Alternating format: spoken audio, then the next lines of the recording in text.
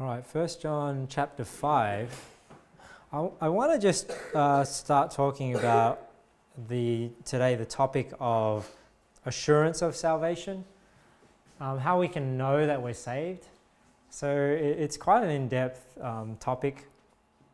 I thought I'd give you a couple of things to think on today of why I believe a person can know that they're saved.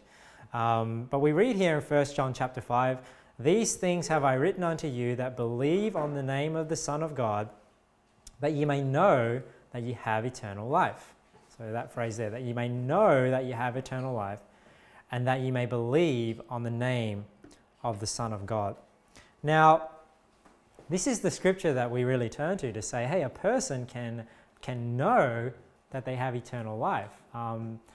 And, you know, one thing I sort of would ask myself is, you know, why does the Word of God say that we can know that we have eternal life when, you know, eternal life is by faith? You know, how can you know you have something when you only believe you have it? If we go to Hebrews 11, we see there the definition of faith. You know, now faith is the substance of things hoped for, the evidence of things not seen. So how do you know you have something if you haven't seen it? Because faith is the substance of that thing that is not seen. It's the evidence of the thing not seen. So how do you prove something that you can't see? The Bible's saying here that the only evidence you have of something that you can't see is faith, is the fact that you believe that it exists, or you're told that it exists, even though you haven't seen it. And you believe then that it does exist based on what you've been told and not by what you've seen with your own eyes. Now, you know, an agnostic, you know, somebody that basically, you know, believes that you can't know, you know, that you don't know, they accept nothing, reject everything, would say, you know, you can't know. You know, the Bible says you can know you have eternal life. But they'll say, but you can't know. You can't know that you have eternal life. You just believe that you have eternal life. So, you know, what exactly does this phrase mean when it says that we know that we have eternal life? Well, you know, I've got some thoughts on it this morning, but, you know, I don't believe that when it says here that you can know that you have eternal life, that we know in the scientifically observable sense. Because, you know, if we could see it, then it would no longer be faith. So I don't think it's know in that sense, and that's how we would use the word today. If we say, I know something, it means you've seen it with your own eyes, you've observed it scientifically in the sense that you can observe it, you can test it, you can repeat it, and you know what you're looking at. Basically, you know by sight and not by faith. But, you know, there are some theories, you know, when you have a theory, like basically an explanation of some facts, some theories can be made to look more reasonable or less reasonable based on you know, scientific observation, which means you can actually see it, you can actually test it. But what we have to understand is that scientific observation doesn't ultimately prove some theories. And for example, some theories would be, you know, the existence of a divine being. You know, you can scientifically observe things, and it could make that theory of that divine being more reasonable or less reasonable, but it doesn't ultimately prove that that divine being exists. Another example would be, you know, origins, how the world was created. You know, we can have a theory of how the world was created. You know, you have evolution, and then you have, you know, divine creation. But even though we can observe evidence in this world, it doesn't ultimately prove one theory or another.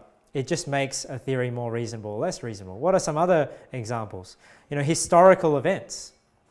Because we can't go back in a time machine and actually observe what happened in the past, and this is, you know, the same point as creation, because it's a historical event. But even to do with civilizations, I mean, just because they dig up some pots, they see some paintings, you know, it can lead you to have a reasonable conclusion about what you believe about that civilization, but does it ultimately prove that that theory is correct? No, you have to believe that theory. It can make it more reasonable or less reasonable, but doesn't ultimately prove it. And a couple of other examples would be, you know, miracles that happened in the past, the spiritual realm.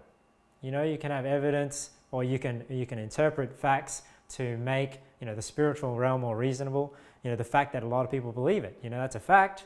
But does that prove that the spiritual realm exists? Well, no. But does it not? Does it prove that the spiritual realm doesn't exist? It doesn't do it either way. So, you know, the spiritual realm, it's the same with future events, things that are going to happen in the future. And also things that happen after you die, which is a future event. So there are some examples of theories that people can have, and scientific observation doesn't prove or disprove them. It can only make them seem more reasonable or less reasonable, depending on how much scientific observation there is.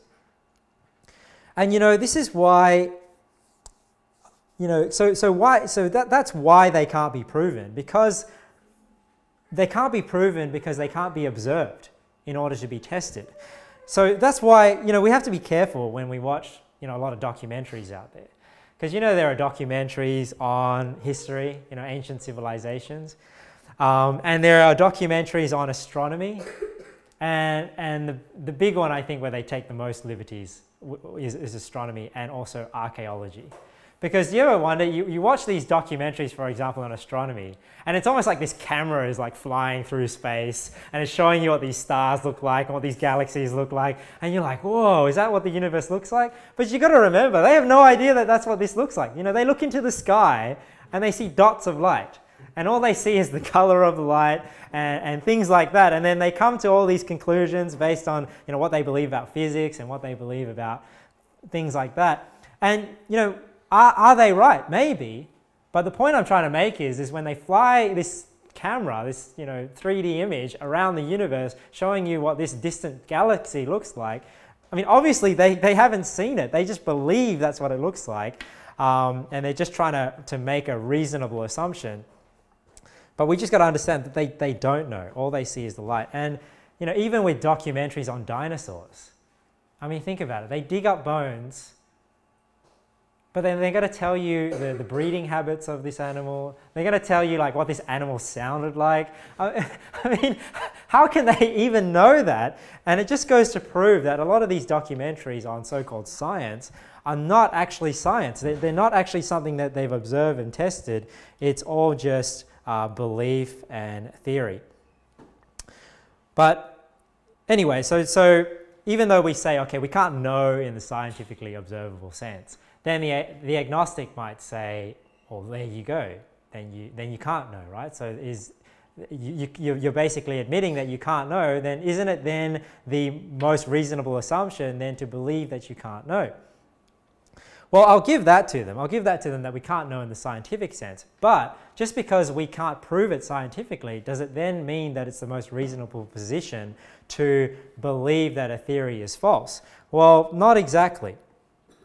Now, I don't have a perfect understanding of agnosticism, but, you know, as far as I understand, agnosticism, in my eyes, it seems as though it's a religion of ignorance.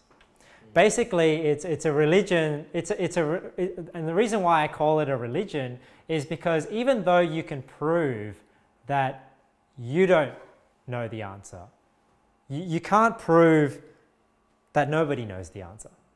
So even though you can say, I don't know, you don't know that nobody knows.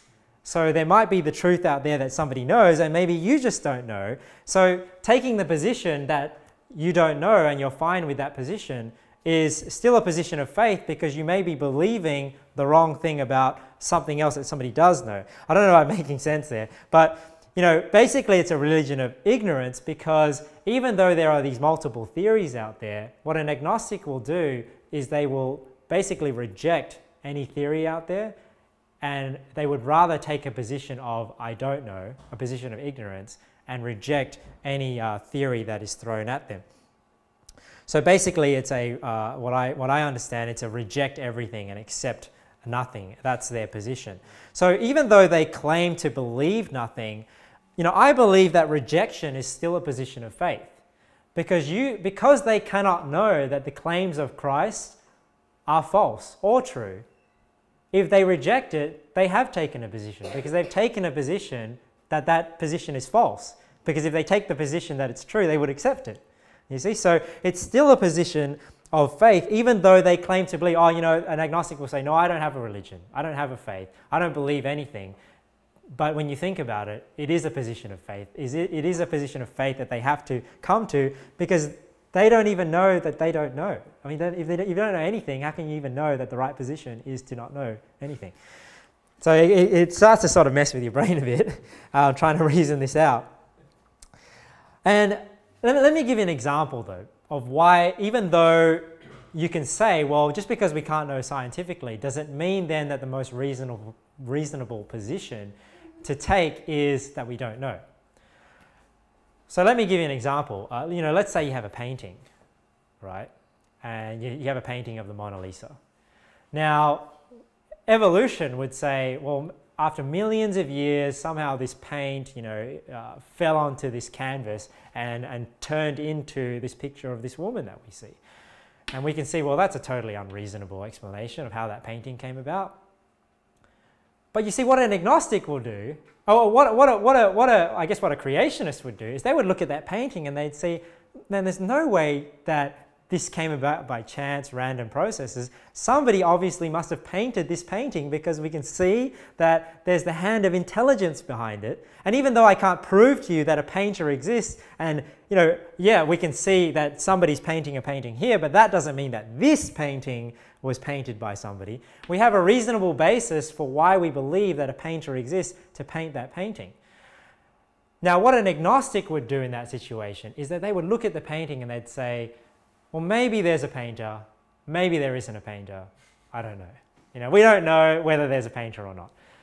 Now, to me, that is an unreasonable conclusion, because if I can see the hand of an intelligence in it, I can see design, I can see that it can't happen by chance, somebody must have painted that painting. So to me, the more reasonable conclusion is that there is a painter, even though I can't prove to you that the painter exists, that I ultimately cannot scientifically observe this painter. It's still more reasonable for me to believe that there is a painter.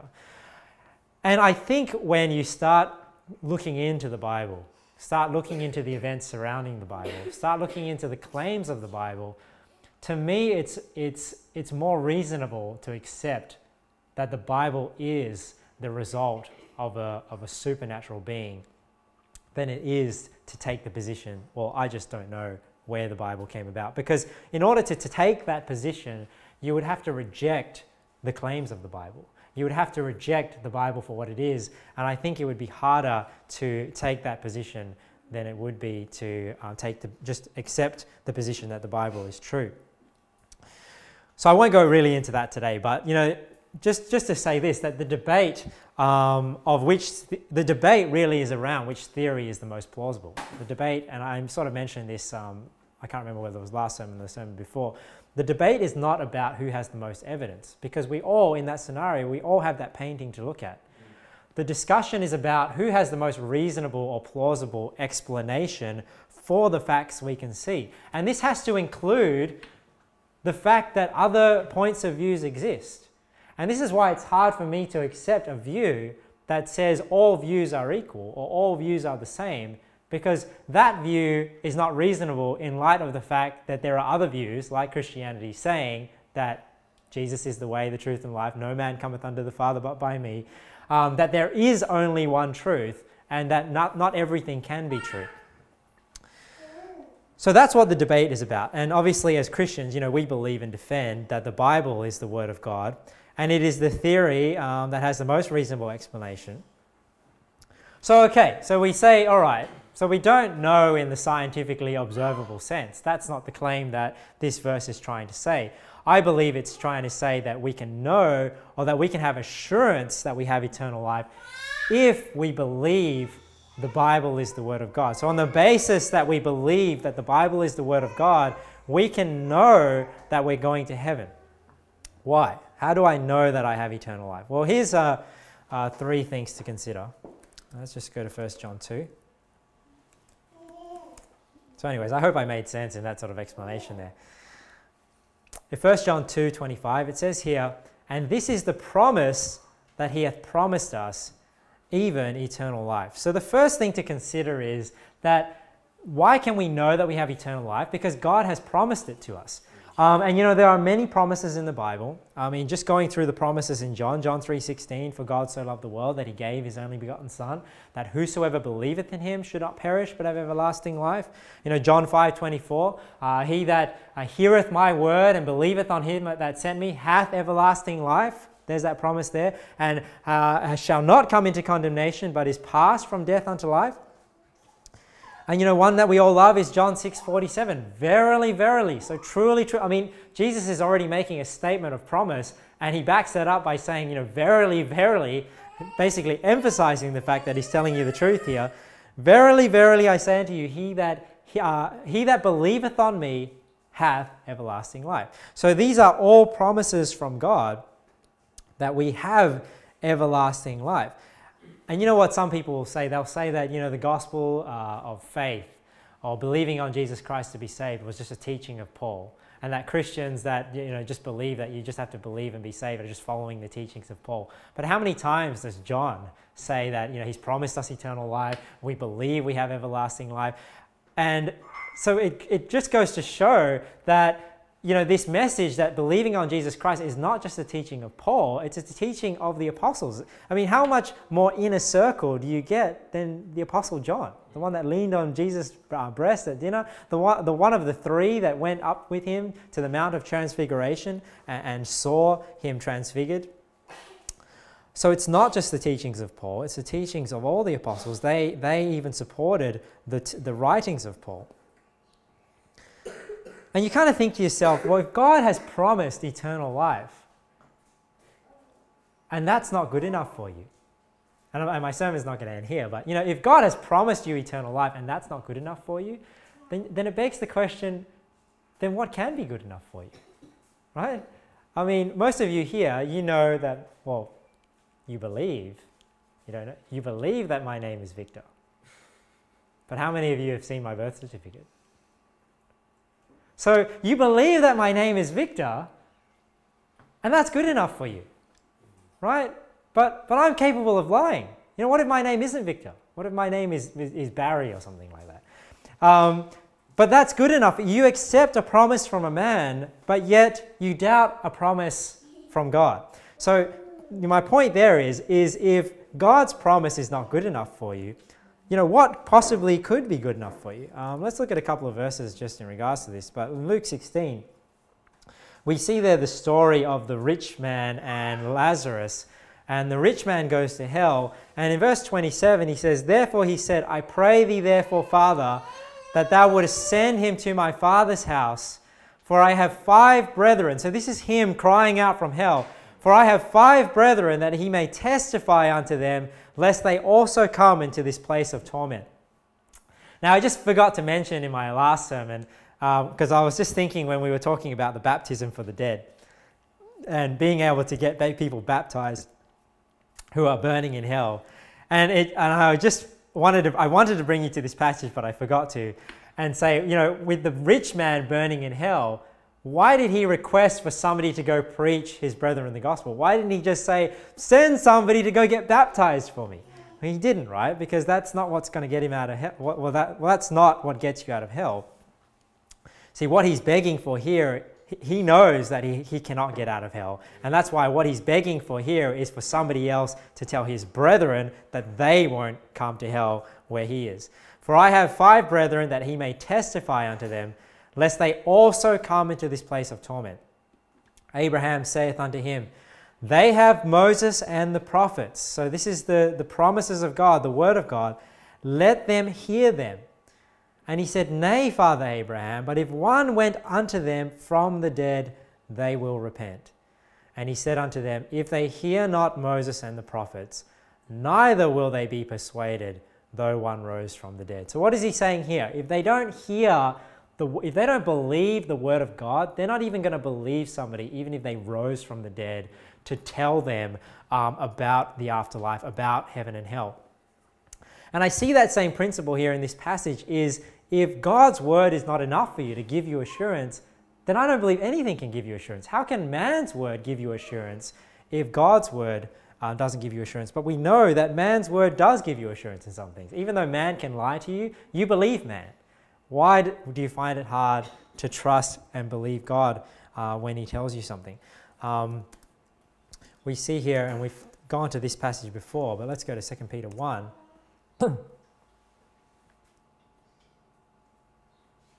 Verse 16.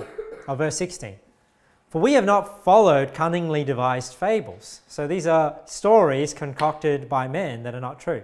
We have not followed cunningly devised fables when we made known unto you the power and coming of our Lord Jesus Christ, but were eyewitnesses of his majesty. So we saw him with our own eyes, he's saying.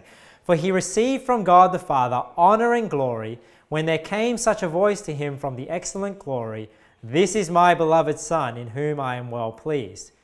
And this voice, so this voice that they heard, this voice which came from heaven, we heard when we were with him in the holy mount. So Peter is saying here, we were there on the Mount of Transfiguration. We saw Jesus transfigured with our own eyes. We heard the voice from heaven.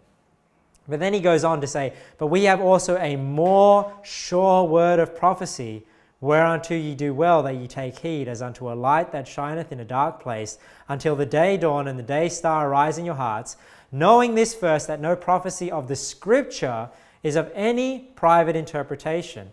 For the prophecy came not in old time by the will of man, but holy men of God spake as they were moved by the Holy Ghost. So we see there that the Scripture, the Word of God, the promises of God are more sure than even your own experience.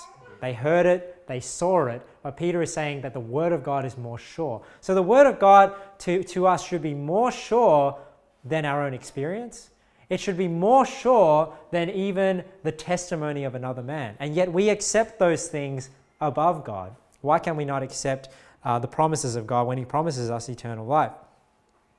So number one, not only are we promised eternal life, but what makes God's promises different to a promise from man? And I sort of already alluded to it, but I'll just show you a couple of verses. In Titus 1:2 it says here, in hope of eternal life, which God that cannot lie promised before the world began. So what makes God's promises different to a promise from man was the fact that God cannot lie. Because if God can lie, then how can his promise be 100%? And I sort of alluded to that when I said to you, I'm telling you my name is Victor. But the fact that I'm capable of lying, you can never have 100% assurance of that because I am capable of lying. You can reasonably assume that I'm not telling you the truth, but when God cannot lie, we have 100% assurance that we have eternal life, because if we don't, when we believe on Jesus Christ, it would make God a liar. Look at this verse here in Numbers 23, verse 19. It says here, God is not a man that he should lie, neither the Son of Man that he should repent. Hath he said, and shall he not do it? Or hath he spoken, and shall he not make it good? So it's saying here that once God says that he's going to do something, he's going to do it because he can't lie, just like we saw in Titus 1:2. Neither the Son of Man that he should repent. Now you might read that and a lot of people will say, well, isn't that a contradiction? Because if God doesn't repent, don't we read all through the Old Testament that God repented? But we have to read the word repent in context, because remember, repent has a single meaning, but it has to be used in context with something else, because you need to repent of something. So what does it mean here when it says that, that God will not repent? Well, it's meaning here that he doesn't say something and then he doesn't not do it and make himself a liar. Because oftentimes he repented in the Bible because he was, I don't have 100% understanding of this, but what I understand is that he will judge somebody. So he'll send a curse on them, or he'll do something bad to them, but it was generally conditional upon whether or not they would turn.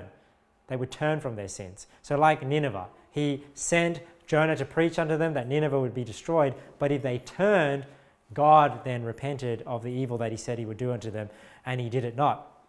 So he wasn't lying in that sense, because generally the judgment of God in the Old Testament was conditional upon turning from their sins, that he would not send that judgment to them. So why does it say here that he will not repent? Because he's made a statement, that he will bless Israel in this statement in Numbers 23 with Balaam, and it's saying that he isn't lying about that blessing. If he says he's going to bless, he will bless, and he won't repent from it. He won't make himself a liar. So, does God repent? Yes, he does. But he doesn't repent if that means he's going to lie. And that's why if he's promised eternal life, he can't repent of that, because if he does, it would make him a liar. That's why the Bible says, in hope of eternal life, which God that cannot lie promised before the world began. Because what good is a promise if it can be broken? If I promise to give you $100 and I don't keep that promise, well, what good is that promise to you? But if I promise to you that I'm going to give you $100 and I'm not capable of lying, then you can know for sure that you have that $100, because I'm not capable of lying, you will get that $100. Now, not only that, so God has promised it to us, number one. Number two, God has promised it to us and he can't lie. But the last thing I want to show you as well is in Hebrews 6. Let me just show you these passages here. Let's read Hebrews 6 verses 13 and onwards. For when God made promise to Abraham, because he could swear by no greater, he sware by himself, saying, surely blessing I will bless thee, and multiplying I will multiply thee. And so after he had patiently endured, he obtained the promise.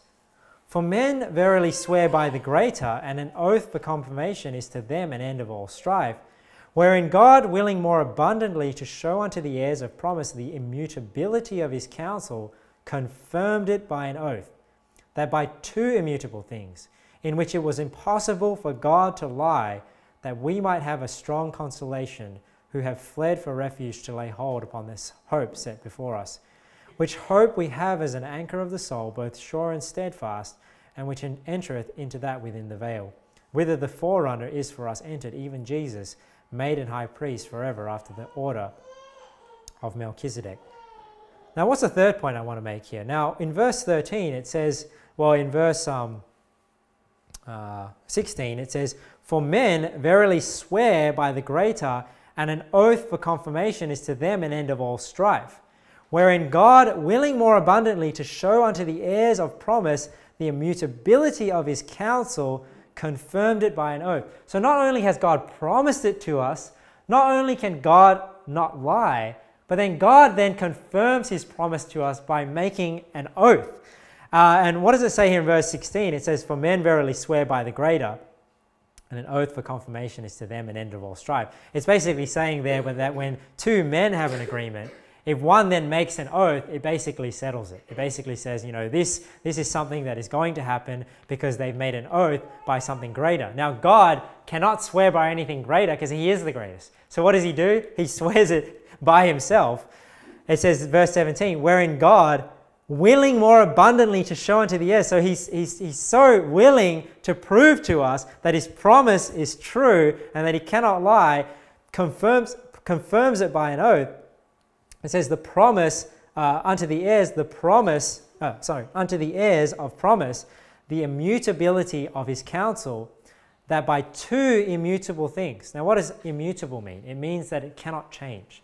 If you think of the word mutant, right, like Teenage Mutant Ninja Turtles, they change from being turtles into ninjas. Now, when it says here the immutability of his counsel, it means something that he says, his counsel, it cannot be changed. It's immutable. That by two immutable things. So what are the two immutable things? Well, one is his counsel, his word, that he cannot lie. The second immutable thing is his oath that cannot be broken, in which it was impossible for God to lie. So there we see again the second point, which the promise that God made that he cannot lie. We might have a strong consolation. So there's that comfort there, that assurance, who have fled for refuge to lay hold upon the hope that is set before us, which hope we have as an anchor of the soul, both sure and steadfast, and which entereth into that within the veil. So why does the Bible say that we can know that we have eternal life? Because if we believe on Jesus Christ, we have that promise. We have a promise from God that he cannot lie. And not only that, God has made an oath to show that his promise will be kept. Now, look at these couple of verses here in Deuteronomy. Chapter 23, verse 21. Look what it says here. When thou shalt vow a vow unto the Lord thy God. Now, isn't that what God has done? He's vowed a vow to himself, because he could swear by no greater. He swore by himself. When thou shalt vow a vow unto the Lord thy God, thou shalt not slack to pay it. For the Lord thy God will surely require it of thee, and it would be sin in thee. So it's saying there that if you vow a vow and you don't keep it, it's going to be sin. Now, God doesn't have any sin. So if God makes a vow and he breaks it, he's sinning. But we know that the Bible says in Hebrews 4 that, we have not a high priest which cannot be touched with the feelings of our infirmities, but was in all point tempted like as we are, yet without sin. So God doesn't have any sin. That's why if he makes a vow, he's not going to break it. Look at this verse in Ecclesiastes. Ecclesiastes 5. Verse 4. When thou vowest a vow unto God, defer not to pay it, for he hath no pleasure in fools. Pay that which thou hast vowed. Better is it that thou shouldest not vow than that thou shouldest vow and not pay. And we live in a day where marriage vows get broken left, right, and center. 1 in 3 people, whether you're Christian or not, they say, or even Christians, or people claiming to be Christians, are getting divorced. They're breaking that vow. Maybe people that are going to make that marriage vow need to take a look at verses like this and really consider the covenant that they're entering. The Bible says it's better that you should not vow than that thou shouldest vow and not pay. Because not only is it sin, because that vow, and you bring children into the equation, when you break that vow, you can cause a lot of heartache, you can cause a lot of problems to innocent children. So what's the conclusion here? So with that in mind, let's go back to 1 John. 1 John.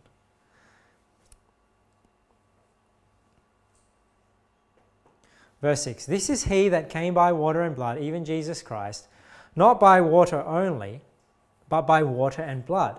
And it is the Spirit that beareth witness, because the Spirit is truth. For there are 3 that bear record in heaven, the Father, the Word, and the Holy Ghost, and these 3 are one. And there are 3 that bear witness in earth, the Spirit and the water and the blood, and these 3 agree in one. If we receive the witness of men, so this is what I allude to, if we receive the witness of men, the witness of God is greater. For this is the witness of God, which he hath testified of his Son. He that believeth on the Son of God hath the witness in himself. He that believeth not God hath made him a liar, because he believeth not the record that God gave of his Son. And this is the record, that God hath given to us eternal life, and this life is in his Son. So this is the witness. This is the testimony that God hath given to us eternal life, and this life is in his Son. He that hath the Son of life, he that hath the Son hath life, and he that hath not the Son of God hath not life. So with that in mind, the passage talking about the witness of God, the promise of God, the witness of the Holy Spirit, 3 bearing record in heaven, the Father, the Word, and the Holy Ghost. The record is that God hath given to us eternal life, and this life is in his Son. Then it concludes with verse 13. These things have I written unto you that believe on the name of the Son of God, that ye may know that ye have eternal life, and that ye may believe on the name of the Son of God. So it's not that we know in the scientifically observable sense, but it's the fact that God has promised it to us, that God cannot lie, that God has sworn it with an oath, that if you believe on the Word of God, you are sure to have eternal life. Not because a man has promised it to you, but because God has promised it to you. So we're assured of eternal life by a promise, number one, not by scientific observation. Number 2, the promise is from a God that cannot lie. He's confirmed it with an oath, and he can't sin. And number 3, that promise is conditional upon faith, isn't it? It's conditional upon faith. And how can we know that we have eternal life? Because we know whether or not we believe. Because we know we believe, we know that those promises apply to us. And people get this idea, and I'm not really going to go into it today. I'm going to finish here. But people get this idea that the basis of our salvation is a different basis to the basis of assurance. But it's not. And sometimes we talk about them as two different topics, but really they're just two different angles of the same topic. That's why when I go through this, it's pretty much the same stuff. It's not by works, it's by faith. So, people get this idea that the basis of assurance is different to the basis of salvation, but it's not. They're one and the same thing. You can't be saved by works. That's why any assurance that is based on works is not assurance. Because you didn't get saved by works, how could you possibly look to your works to see whether you've accepted salvation? Because you didn't accept it by works. So works cannot give you assurance at all. It's the same with a feeling or an emotion. It wasn't a feeling or an emotion that got you saved. It was a decision to believe on Jesus Christ. It was your faith. That's why people that look to their feelings or their emotions for assurance of salvation, you won't find it there. Because you can't look to your feelings and your emotions to see whether or not you've accepted eternal life. The one thing that you can look to see if you've accepted eternal life is your faith. Because in order to accept eternal life, you need to believe on the Lord Jesus Christ. And if you believe on the Lord Jesus Christ, you can look to that and have full assurance that you have eternal life, because you need to believe to have eternal life, and 100% sure that you've believed. So, to sum it up in one sentence, you're saved if you believe. Right? We know that. We're saved by grace through faith. You're saved if you believe. Therefore, you're saved because you believe. And it really is that simple. We try and make it complicated, and false doctrine sometimes complicates things, but the truth really is that simple. You need to believe to be saved. So how do I know I'm saved? Well, it's because I've believed. That's how I know. It's not something else. It's as simple as that.